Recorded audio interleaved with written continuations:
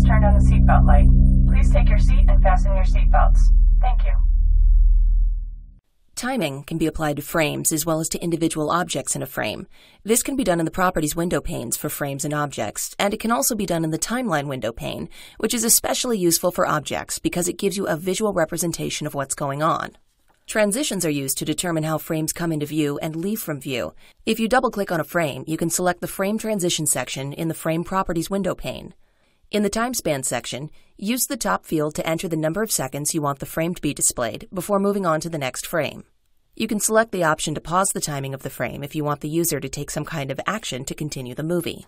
In the Transition section, first select one of the transition effects for the frame, then set the transition's duration and direction. Press the play button in the Frame Editor preview bar to see how the transition will look in the output. If you double-click an object, you can expand the General section.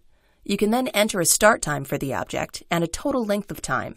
For example, if you select 2 in the first field, the object will first appear after the frame has been open for 2 seconds. And if you enter 8 in the next field, it means the object will display for a total of 8 seconds before disappearing. The Timeline window pane can be opened from the View menu. It displays at the bottom of the workspace. You can change the timing of the entire frame by dragging the far right edge to the left or the right. You can change the timing of objects by clicking and dragging their left and right edges. As you can see in this example, we have multiple objects that are set to start and finish at different times. In the Timeline window pane, there are options to lock objects so they can't be edited, and to show or hide them in the frame. For more information about timing and transitions, see the online help.